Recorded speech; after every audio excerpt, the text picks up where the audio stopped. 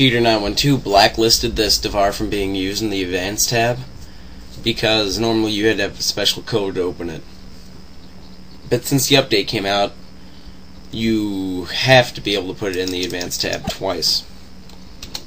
So what you're going to do to make this easy so you don't have to go through hex and convert text strings to hex, you're just going to type this in.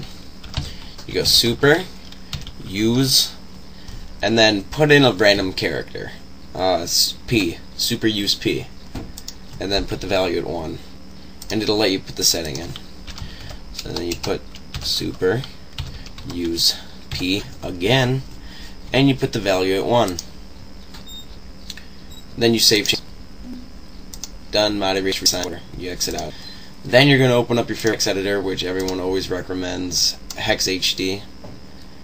And you're going to open your save game file that you just modded for special clan tags. It doesn't matter if you put more mods on, I'm just only putting on special clan tags for the sake of this video. And you're going to do Control F and search for super use P and hit OK. And down here you should see it's the first entry on the extra place for the extra devars. Now it's going to say super use P, and you simply just go behind the P and type R.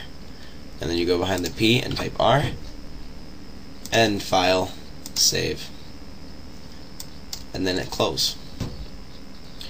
And then the important step people always forget to do, you're going to open up your favorite resigning program, such as Concept or Connexation or one of the other ones out there. You could even use Call of Duty Tools for signing, or Madio's resigning if you wanted to.